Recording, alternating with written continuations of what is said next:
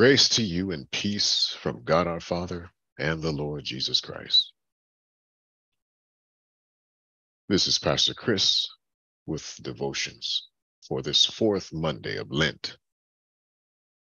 Our title for today is Hope from Memory. For a brief moment I abandoned you, but with great compassion I will gather you. In overflowing wrath, for a moment I hid my face from you. But with everlasting love I will have compassion on you, says the Lord, your Redeemer. This is like the days of Noah to me. Just as I swore that the waters of Noah would never again go over the earth, so I have sworn that I will not be angry with you and will not rebuke you. Isaiah 54, 7-9.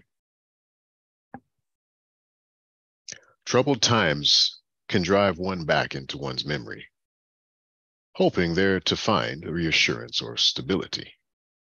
The person who tries to go back there, however, immediately is on an imaginative shuttle, moving many times quickly back and forth between then and now. Present trouble and old memory impinge on each other in odd and unexpected ways.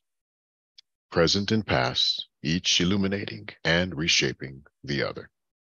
Ours is a time like the flood, like the exile, when the certitudes abandon us, the old reliabilities have become unsure, and things fall apart. The falling apart is happening for conservatives, and it is happening for liberals. It is happening all around us and to all of us. In such a context of enormous fearfulness, our propensity is to enormous destruction. We grow more strident, more fearful, more anxious, more greedy for our own way, more despairing, and consequently, more brutal. That propensity to destructiveness is all around us. On many days, we succumb to its power. We succumb to the need to look only after ourselves and our kind, only selfishly, only ideologically, only realistically.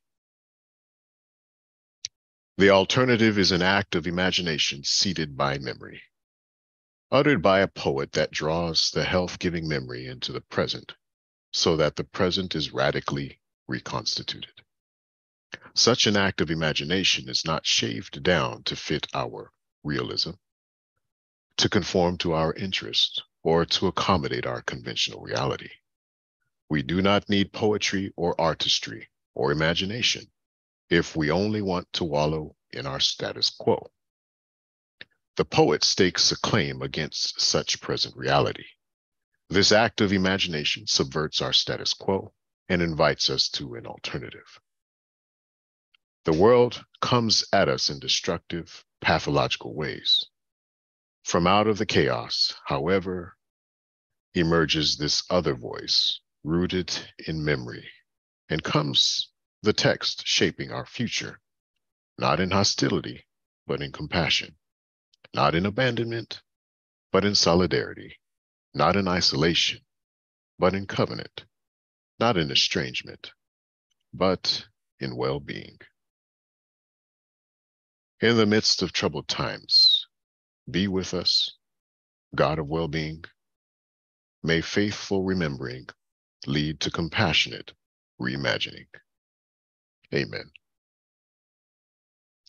Now may the Lord bless you and keep you. May his face shine upon you and be gracious to you. May he look upon you with favor and give you his peace. In the name of the Father, and of the Son, and of the Holy Spirit. Amen.